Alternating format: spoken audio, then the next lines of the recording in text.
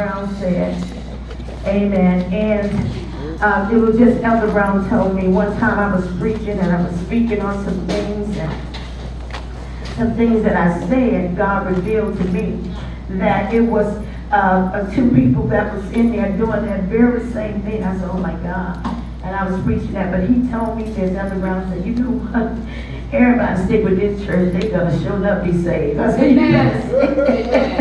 He said, Pastor McLean, you preach the truth.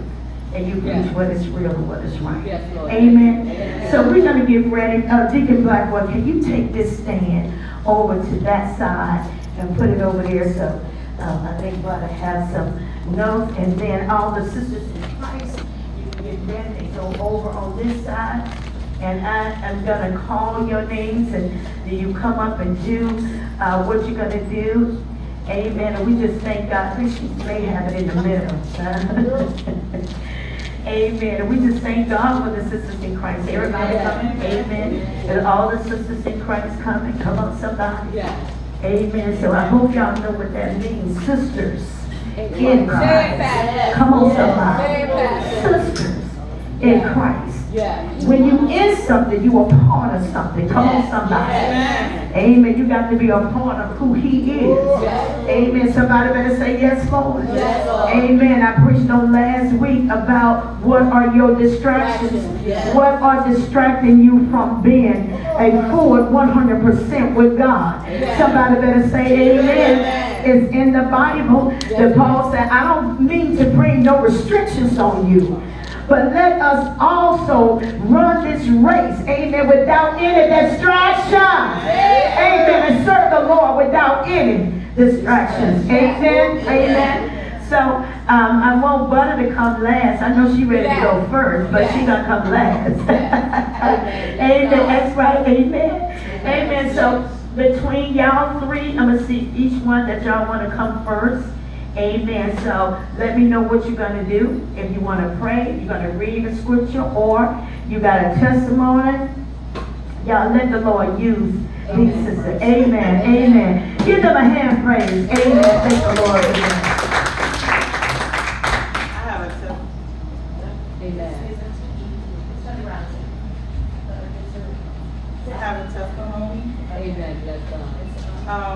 I want to give thanks to God. I want to give thanks to my church. It's been a hard year, but God's been with me. Amen. And He's been dealing with me with a lot of stuff, still in a work in progress. All right. Yes. That's all right. Come on. Well, my testimony is my job. Yes. We've been going through a lot, had a lot of changes, but now we getting in a good place. Yes. And I'm a co-general manager right now. Wonderful. So we trying to get it up and stay going. Yes. It's still battles going on. And some of my employees, I be talking to them because they into Christ. Yes. And we just be fellowshipping at work. Yes. And I just want to give thanks to him, because if it wasn't for him, I wouldn't be here. Amen. Thank you. Amen. I wouldn't be here. I wouldn't be at the church. I wouldn't be on earth right here. Yeah. So I just want to thank him and praise him because he's awesome. Yes. Amen.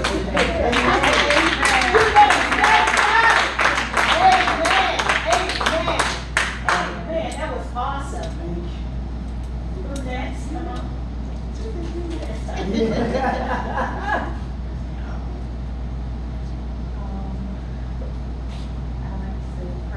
Amen. Big up and beautiful. I like to say a prayer. It's a microphone. Dear Heavenly Father, yes, Lord. We here today to bless your name. Yes, Lord. And praise you for the glory that you are. Yes. For giving us the chance to be here. Yes. To praise your name. Yes. I thank you for my church and my family. Yeah. And I honor you with the glory that you give me every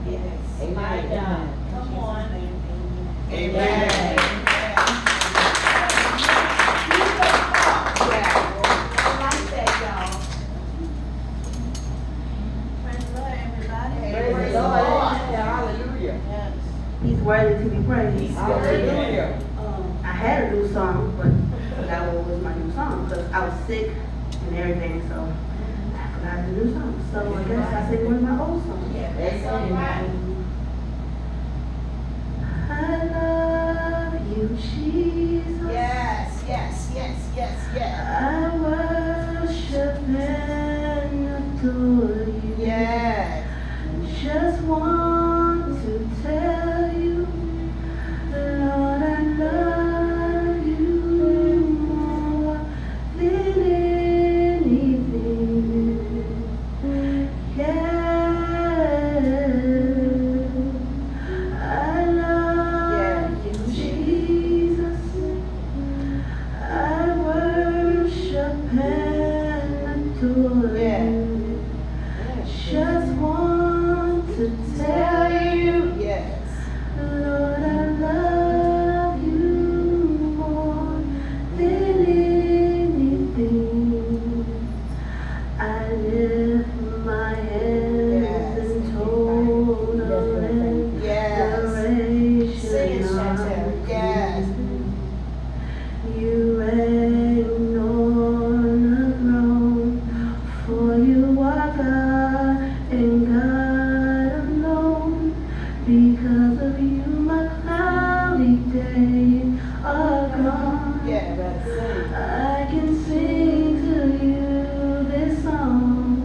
Lord, I just want to say that I love you more than anything. Yes, Lord, I just want to say that I love you more than anything. Wrap me in your arms. You are my shelter from the storm. When all my friends were gone, Lord, you were right there all alone. I never known a love like this before. Oh, Lord, I just want to say that I love you more than anything. I love you, Jesus. I worship and adore you. Just want to tell you, Lord, I love you more than anything.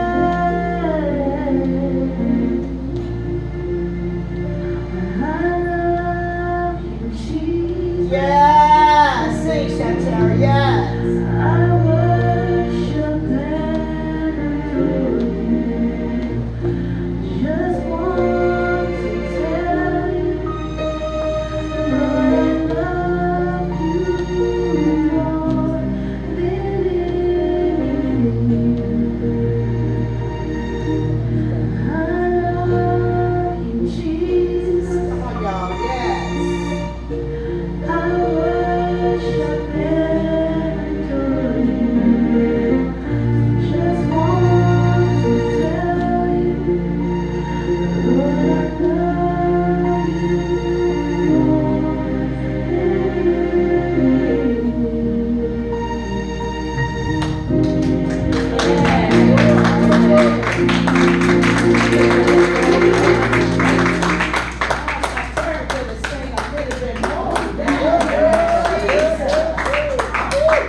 Can y'all feel that? I feel chills all over me. It was just beautiful. Beautiful. Amen. I love you, Jesus. The testimony from Tamika. Giving God the glory and honor and praise to make her a assistant general manager. Then Tanya came out with a prayer and prayed just so sincerely. So we just thank God for that. Amen. Y'all give them another hand praise. Amen. Hallelujah. Sisters in Christ. Amen. Amen. Now we got to have Buddy to come Amen. Amen. And just to do her thing for God. Amen. Hallelujah. You can stand back right there. Put the stand back there. Yeah, so you can feel comfortable. We want you to be comfortable. Amen. Amen. Let the Lord use you. Amen. Yeah.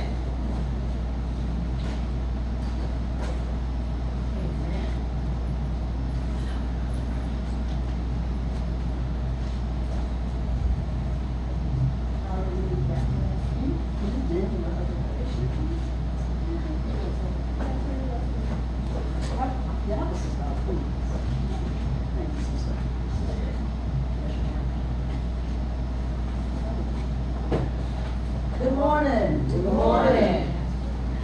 First and foremost, I want to give honor to my Lord and Savior. Yes. In my life. Amen. I also want to say thank you to Pastor McLean for giving me the opportunity to come up here and speak a word. I think it's very important that we don't take it lightly because you can't do this at every church. That's right. You know what I'm saying? Or whatever. You can't go to T.D. Jakes' church. Yeah, and, come on. You know what I'm saying? Yeah, say so. You know, so I just want to thank you for that. I appreciate it. You know, Yeah. I'm a little nervous, but it's okay. That's all right. So I just want to thank you for that. Yeah, she's wonderful. Yeah. You're among family, don't be nervous. That's right. So I was going to originally do Matthew 27 and 37, but when the guy, the rapper Takeoff had passed November the 1st, I had a shift in, so my scripture changed. And I know y'all wonder why I got on this shirt or whatever. So it's 15 years for this young man, Sean Taylor, which is Boston Redskin. Yeah. But since he got murdered, you know, he was only 23 in his home or whatever like that. So also I just wanted to say, as far as with the rappers or whatever, like they don't understand like with the culture thing when they, like you was speaking like last month you was talking about life and death as in the tongue or whatever, and the things they say sometimes they don't understand that that's the seed that they planted. Yes. You know what I'm saying? In the kids' lives and that stuff they say too in their own lives. That's right. You know, it's That's unfortunate that young man passed because he didn't even really have nothing to do with the situation. You know what I'm saying? Yes. And he was in his 20s. Oh, y'all know what take off or whatever. So yeah, so it's unfortunate, but that got to do with this, and so we're going to get to the word. Are y'all ready? Yes. All right. So I'm coming from Galatians. Can y'all turn the microphone up Yes, some, please? turn it up a little bit. Just, turn it up just a little bit because I got to hear this.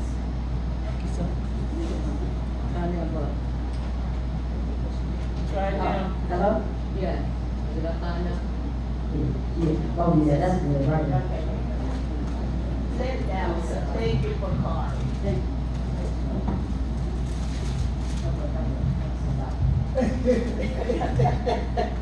Okay, so Galatians chapter 6, verses 7 through 9. Y'all turn, please, everyone. Yeah. Let me know when you're ready.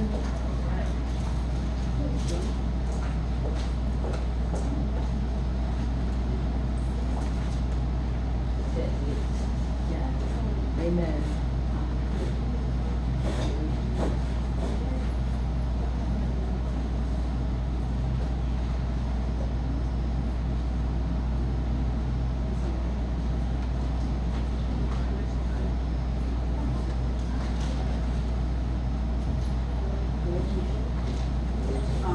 Galatians chapter 6, 7 through 9. Let me know when everybody's ready. Amen.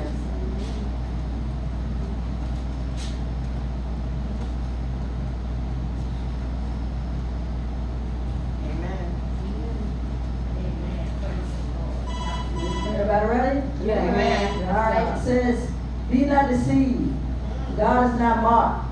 For whatever man soweth, that shall he also reap. Yes. For he that soweth to his flesh shall reap corruption, but he that soweth to the Spirit shall of the Spirit reap life everlasting. Yes. And let us not be weary in well doing, for in due season we shall reap if we faint not. Amen. So to start off, I'm just going to give you a couple of definitions of deceit and the mocking of God. Yes. So to see like that, and this came like out of the Greek version, probably called to roam from safety, truth, or virtue, to go astray, error, seduce, wonder, Yes. and to mock God is to disrespect, to Yes. dishonor, ignore, and think we can live apart from obeying His word. This is a very serious You offense better say so. committed to those who have no fear of God or who deny His existence. But can you believe those who mock God also mock the people of God? Many times we as believers tend to look at the people outside of the church. But little do you know, the most crucial mockery of God and danger comes from the ones sitting inside the church. You better say The so. ones that are supposed to be the body of Christ. Yeah. The ones that are supposed to be the salt of the earth. Yes. The ones that are supposed to be the light for all this darkness in the world. Yes. The ones that are called to be ye holy because He is holy. Yes. Some of us pretend to be spiritual and godly on the outside, but there's no real change in heart. Yes. Matthew 15:8 says, these people honor me with their lips, but their heart is far from me. It's also in Isaiah 29:13. So I'm wondering, have you really been born again? Because you know our actions speak louder than words. Yes. So we can say that we believe in God and I believe in Jesus and all this stuff, but what is your life saying? Yes. You know what I'm saying? You got to live it. You can't just talk about it, but you got to live what you preach. You know what I'm saying? You got to live what you talk about. You know what I'm saying? Because like Pastor was saying, you know, you have people watching your life. Yes. You know what I'm saying? You can make people stumble and fall. That's, you know what I'm saying? You're not living according to the word of God. Yes. Yet you claim you profess it. Yes. You know what I'm saying? Yes. My God. So some of us just going through the motions, being on the counterfeit Christian. Yeah. You know, All right, girl. All right. You know what a counterfeit is? Go ahead, girl. Y'all know what a You better counterfeit go is? ahead. Say it. I'm just saying, I mean, just what the Spirit had led me to say. You know what I'm saying? Yes. So 2 Timothy 3:5 says, having a form of godliness, but denying the power thereof. My God. From such turn away. Those who have a form of godliness are those who make an outward display of their religion of belief. They speak of God and live in sin. Yes. I'm trying to figure out how that's working out for you. Thank you. You know what I'm saying? Okay. So we got 2 Corinthians 5:17. 2 Corinthians 5:17. Take your It time, says, brother. therefore, if any man be in Christ, he is a new creature. Old things are passed away. Behold, all things are become new. Oh my God. So when you're a new creature in Christ, you already know what that means. The old things that you used to do has gone away. The desires and all that. Even if, just say for a second, right? Even if you still might feel some way about some desire or something like that. You know what I'm saying? Yes. God has given us the Holy Spirit Yes. to be able to Resist. exactly Yes. to resist it. You know what I'm saying? Yes. Not give in to them temptations. That's You know right. what I'm saying? Yes. That's what the devil wants you to do. You know what I'm saying? Yes. But you have the power Yes. to resist that. Yes. You know, if that's what you want, because we have choices and we have free will. Yes. You know, Yes. so it's all based on what you want to do. Yes. If you want to feed your flesh, or do you want to feed your spirit? Hey, Yeah. you better say that. So people of God, we're going to get to this right now. What are you sowing and reaping? Even better question, are you sowing to the flesh? All Or are right. you sowing to the spirit? And I told Brother Blackwell I was going to get him involved. I told him to be ye ever ready. So Brother Blackwell, I just want you to give us just a little definition of sowing and reaping since you farming all. Yeah. Just, you know, how that works out. I like that. You know. Well, as far as farming and stuff, usually I give myself a prayer as I prepare the land and stuff like that. That's beautiful. And you have to be just like you do your kids. You have to nurture them, give them a little water and stuff like that. You see it growing a little bit. You have to go dirt to it. So when it rains, it'll hold the moisture to it. And then the fine timing is when it's time to pick it for the harvest. If it's cooking, after you cook it and it tastes how good, and you drink all the goodness of the work you have done. You know where it is. You don't know you didn't spray no chemicals on it, not like that. You know, well, that makes it even better for your body. That's right. Thank you. Thank you, Brother Blackwell. All right. So we know that in this flesh dwelleth no good thing, as Paul stated in Romans 7 and 18. So if you are considering, this just if you're considering, you know, this might not even be the case, but if you're considering sowing to the flesh, here are a few things I think you should know. The more that you sow to your flesh, the stronger that thing will become. The more you will want it, and the harder it will be to break free. So we got in Galatians 5:19 and 21, and that's the works of the flesh. Somebody want to read that for me, or y'all want to read that? And I would like everybody to turn Galatians chapter 5, verses 19 through 21.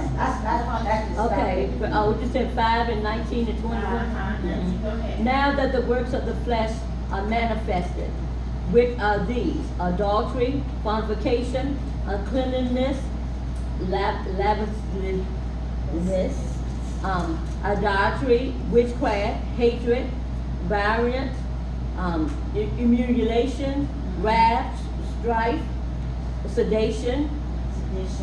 What is it called? Sedition, hearsays, envying, murder, drunkenness, Envy, murder, drunkenness, reveling. Yeah, reveling and such like. Reveling.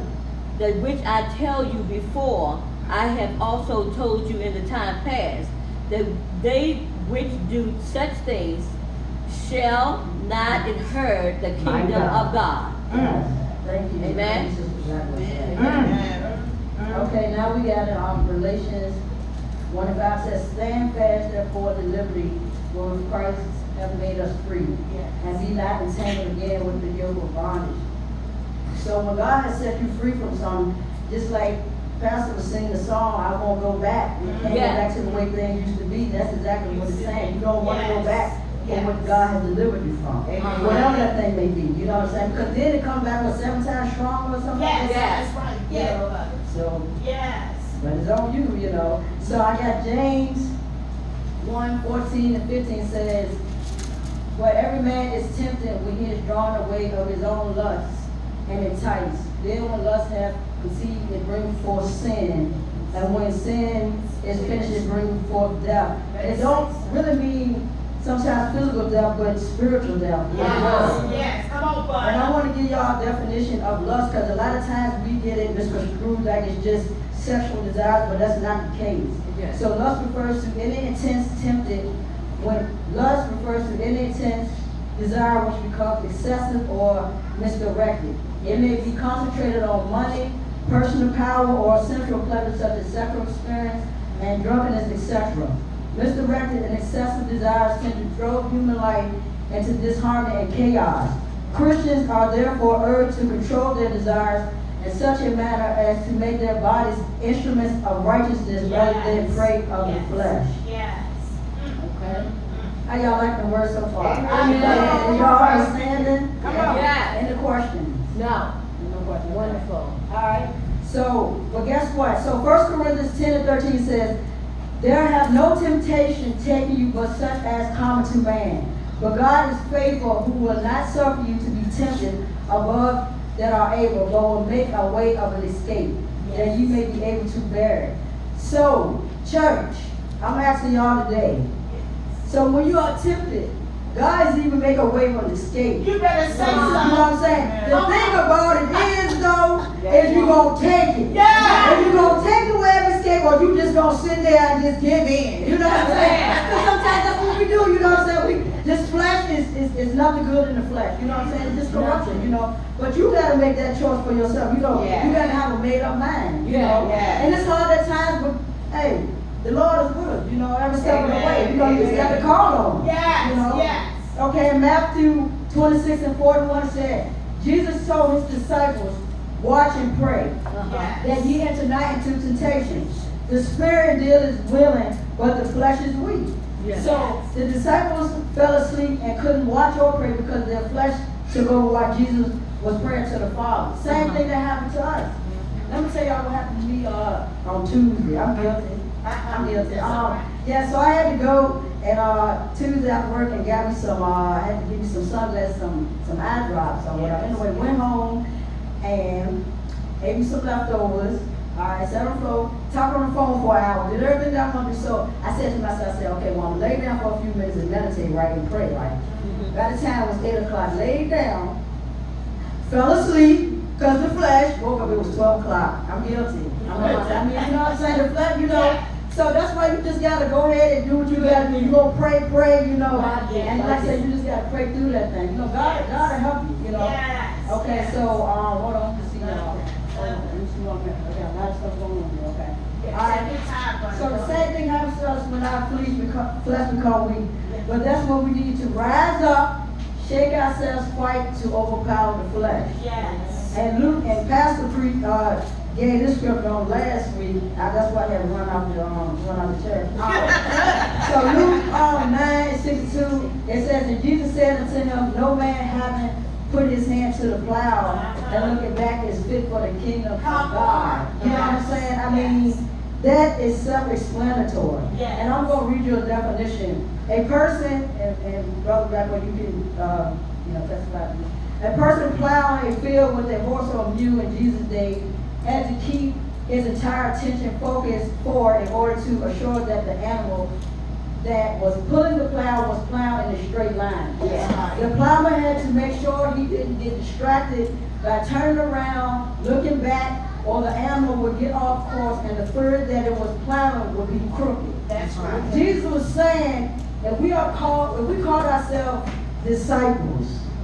Do you hear me? I say if we call ourselves disciples, we must have the same ambition to move forward, forward without looking back, without falling into our fleshly desires. Yeah, come on, yeah. Galatians 5:24 says, and they that are Christ have crucified the flesh with its affections and lusts. It's crucified. God, Jesus done put it on the cross. You know what I'm saying? Yes. So sooner or later, now this one gets good, y'all. Sooner or later, as y'all listen, I see everybody tuned in. Yes. Sooner or later, you will reap a harvest of consequences. Yeah. You know what I'm saying? Right. You're going to reap what you sow. When you sow to the flesh, Yes. the fleshly things is what you're going to get. But the thing about it is you don't know the consequences. Thank you. You can't pick and choose those. You know what I'm saying? So after although God is loving and merciful, He's caring and compassionate, also forgiving. You know, everybody will say, oh, God is a loving God and forgiving. Yeah, He is. He definitely is. But guess what? He also is a God of correction. Yeah. A God of chastisement, a God of anger, a God of wrath, and a God of judgment. I got all these scriptures. Come on, boy. All those. You know what I'm saying? See, people don't want to talk about this side of God. Yeah. But it's the truth. You know what I'm saying? Yeah. He got feelings. Yeah. You know what I'm saying? It's just like He's just like we. Exactly. Yeah. Exactly. You know, it's just like, you know, and maybe I'm getting off track with this one, but it's just like a parent, you know, mothers, you know, who got kids, like, you know, y'all tell them don't do stuff because it's for their own good. You know what I'm saying? Just the same with God with us, He our Father. You know, He wants the best for us. He knows, you know what I'm saying, where we headed to. You know what I'm saying? Yeah. You know, you just got to lean on Him. You know what I'm saying? So, okay. All right, so Hebrews 12:6 says, for whom the Lord loves, He chastens, and scourges every son whom He receives. So when He chastens us, that means He loves us. You know, just like I said, a parent corrects their child. You know, I can remember this, I got to share this. Pastor, I got to share this with y'all because it was terrible. But I know it was all on love, I hope. All right, so, you know, when I was growing up, we was living in Chesterfield. I think I maybe was in middle school, maybe, I guess. I could have been in high school, I don't know. But anyway, my mama, she always used to say, y'all be in before dark. Right, You know what I'm saying? So that day, I guess I didn't want to be in before dark. Okay? So therefore, you know what happened? I had to suffer the consequences. Did I know what the consequences was at the time? No, I did not. But I learned very quickly. Exactly. So when she got in the house, you know, she like, well, you need to go ahead and get butt naked, because she had a switch waiting for her. My sister, now she was a smart one. She ran to the shower or whatever here, so she ain't get to it. But I learned, you know what I'm saying? I'm just being so bad I fell on the side of the bed. And it was terrible, but I learned, you know, not to do it again. You know what I'm saying? So yeah, and then so Ephesians 4:30 says, breathe not the Holy Spirit of God, whereby ye are sealed unto the day of redemption. Like I said, I don't know if y'all know, but did y'all know the Holy Spirit is a person, the third person of the Trinity of Godhead? You know what I'm saying? So he feels, you know what I'm saying, when we don't do right. You know, he hurts. You know, he mourns and stuff like that. So we need to take that into consideration. So this is not a faith walk. I'm almost finished, y'all. This is not a faith walk, not a feeling walk. You know what I'm saying? Not just on Sundays, you know. But we have to walk this thing out every day of the week. You know what I'm saying? Not just on Sundays, not getting in here hooping and hollering, pretending, you know what I'm saying, to be something that we not. You know what I'm saying? For real, you know. But Mondays through Sundays. Right. Yeah. He didn't say it would be easy, but he did say he would never leave us nor forsake us. You know. Right. So I ask yourself today, are y'all fit for the kingdom? If Jesus came back today, would you be ready? My God. Or do you still got some plan to do? God. You may look back. Y'all remember what happened with Lot's wife, right? In Genesis chapter 19. Y'all know exactly. Say it again. Exactly. Why? Because she disobeyed. Exactly. You know what I'm saying? You might look back and that might be it. You might be stuck. You know what I'm saying? So keep moving forward. You know. So Hebrews 10:31 said, it is a fearful thing to fall in the hands of the living God. Yeah. You know what I'm saying? It's a fearful thing, you know. Okay. Now, sowing to the Spirit is so much rewarding. You can sow to the Spirit by reading your word, praying, going to church, fellowshipping with other believers. That's right. Having Bible study, going out telling people about Jesus, even on social media. Right. Helping those in need and even visiting those who are sick and loving your neighbor as yourself. Yeah. By doing this, we are displaying the fruits of the Spirit, which is in Galatians 5:22. Yes. Which is love, joy, peace, long-suffering, gentleness, goodness, faithfulness, meekness, temperance, or self-control. Galatians 5:25 says, if we live in the Spirit, let's just walk in the Spirit. You know what I'm saying? And then, all right, I'm almost finished, y'all. I ain't gonna keep y'all no longer. That's not what I'm saying. I ain't gonna be before you long. Okay, so Paul was saying, do not, you know, we get weary sometimes, we get tired sometimes of doing good. But he's saying, don't give up, don't, you know, try not to get weary. Because when you do right in the eyes of God, you will reap good. You know what I'm saying, if you don't give up. Yeah. Sometimes it gets hard, not to grow weary and doing good on this journey, but as believers, God will help us. Yeah. Isaiah 41:10 says, fear thou not, for I am with thee. Be not dismayed, for I am thy God. I will strengthen thee. Yeah. I will help thee. I will uphold thee with the hand of righteousness. You know what I'm saying? He will uphold you with his right hand. You know how righteous. When you become discouraged or depressed on this walk, remember you are working for the Lord. Yes. God sees all the good we do and is well pleased. Yes. Colossians 3:23 says, whatever you do, work in it with all your heart as working for the Lord, yes, not human masters. Matthew 5:16 says, in the same way, let your light, that's right, shine before others that they may see your good works and glorify your Father in heaven. You know what I'm saying? That's why it's when we say we are in Christ, you know, we got to let our light shine. You know what I'm saying? But people want to serve the God that you serve. You know what I'm saying? Okay, in conclusion, all right, I'm about to wrap up, y'all. Okay, so the bottom line is, while in these earthly bodies, the flesh will lust against the spirit and the spirit against the flesh. It will be an ongoing battle and struggle at times.